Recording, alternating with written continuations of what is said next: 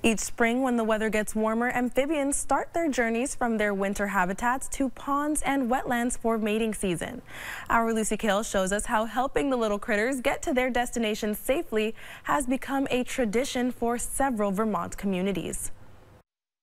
That is so cute. Holding flashlights and wearing reflective vests, a group of volunteers survey a dirt road in Salisbury in hopes of helping some cold-blooded creatures cross unharmed. Yep, that's a blue spotted. Each spring, amphibians choose a warm, wet night to journey from their winter homes in an upslope forested environment, move to the surface, and then down to their breeding habitat, usually in water.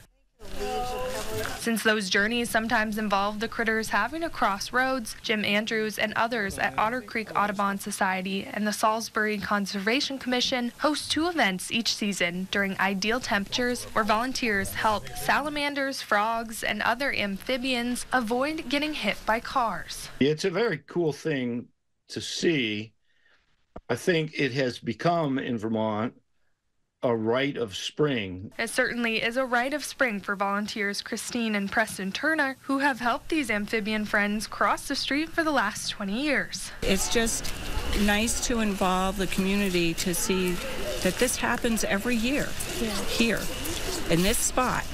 This is their location. Weather plays a big role in migration. Some amphibians move right when it gets above freezing, while others wait until it's warmer. Due to this year's mild winter, experts predicted an earlier migration season. It's very exciting because some nights there are hundreds that are crossing at any one time. Andrews says the changing climate poses a threat to amphibian movement. Some may move too early on a warmer winter night and face a deadly freezing ground. Or sometimes ponds dry out because there isn't enough rain, which is also detrimental. Just messing with the climate as we are doing, we're creating all sorts of new challenges for wildlife. He and his team document the different amphibians during the events. You turned it over, you would see the belly is helpful in terms of identification. Is it bright white belly with black spots? And they continue this identification all throughout the year so Vermonters can be informed and effective stewards of wildlife habitats. Reporting in Salisbury, Lucy Kale, Channel 3 News.